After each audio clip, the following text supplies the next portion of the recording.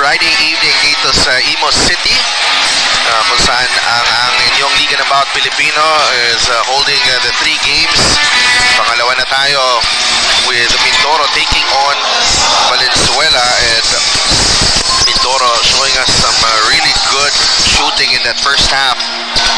59%, Coach Mike, 22 rebounds, and an incredible 20 assists, including 8 from the veteran PAOLO HUBALDE.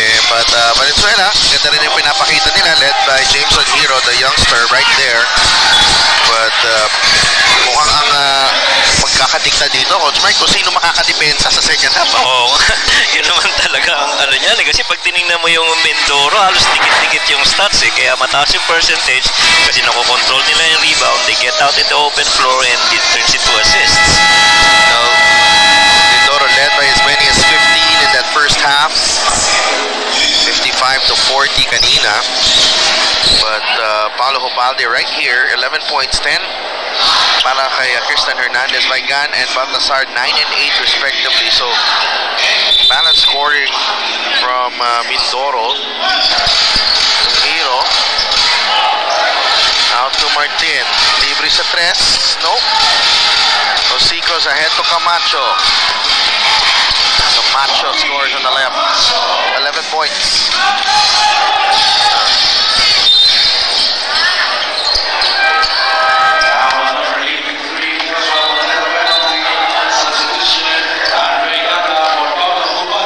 And so PAOLO now goes out.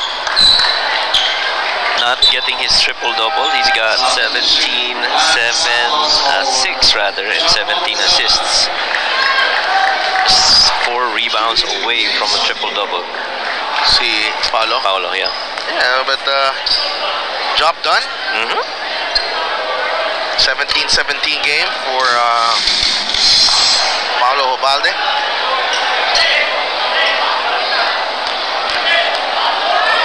Jameson Hero, on the other hand, has 25 points.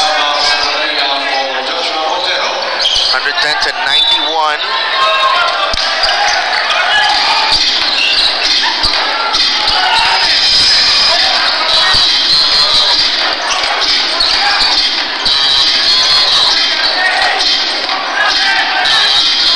Dada fires a 3. No. Martin looking to score, and he does. Finishes with 15 points in the ball game as well. Shot clock is off. Looks like the Mindoro Disciplinados. Yeah. Will get win number 6. They will finish the season 6 and 22. Coach Bud Reyes will start the rebuild on Monday para sa Disciplinados. One thing's for sure though, PAOLO HUBALDE and Tay Chodoro will be there. Andre Dada making it a 20-point win para dito sa Mindoro Disciplinados. Valenzuela will finish the season with a 3 and 25 mark. And so clearly both these teams are going to be rebuilding after exiting in this season of the MPBL. And you know, pieces coming in, things that you expect could be on the coaching side, players included. But this guy right here, PAOLO HUBALDE, a double-double, 17 points, 17 assists to go with 6 rebounds and 2 steals, and those very good assists that he showed us today. PAOLO HUBALDE, battle-tested, and then just elite with his playmaking. 113 to 93 ang ating final score. Let's go to Mika. Pao, pag nag-uusap tayo, we always talk about hard work and discipline, ano, na ito yung heart and soul mo. And today, double-double performance, second best player in a row. You will not be part of the playoffs, pero kung hard work ang pag-uusapan, I'm sure handa ka na talaga for next season. Oo, credits to my teammates and my coaches kasi as early as next week gusto na ni coach. So sabi niya, itong game na to, medyo fuel to para sa next year. So, yun, maraming salamat kay Coach Buds and kay Lord, syempre. Bukod kay Coach Buds, Pao, meron ka pa ba mga ibang gustong batiin at pasalamatan? Syempre, ang aming pinakamamahal na Mayora, si Mayora Hina Alegre. Maraming salamat po sa suporta nyo. Ang Manila Kingpin,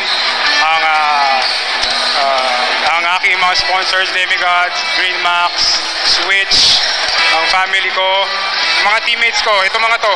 Each and every one of them, credits to them kasi talagang hard work ang binibigay nila sa practice namin. Yung mom ko, dad ko, family Morales, Hubalde, and syempre ang mga Arbison, si Moods, si Ash, tapos yung isang best friend ko na taga Valenzuela, si Wilson Weng, di ka sumama, di mo sana tayo nakita. Tapos sa mga panel, salamat. At sa MPBL, the fans ng MPBL, maraming continue to support MPBL and malamang for sure yung playoffs magiging interesting. Maraming salamat sa nag-iisang very fit at batang-batang Paolo Hubalde, kagaya nila sa Delph and Coach Mike. I cannot be mentioned in the same sentence as Paolo Hubalde. That is, ano yan elite level yan So, yeah, for my partner over here, Coach Mike Perez, syempre Mika Bisamis, who gave us that great compliment, Coach Mike. And maraming salamat po sa inyong pagsubaybay sa Marlica Pilipinas Basketball League. Tapos si Delph Tupas, saying goodbye for now.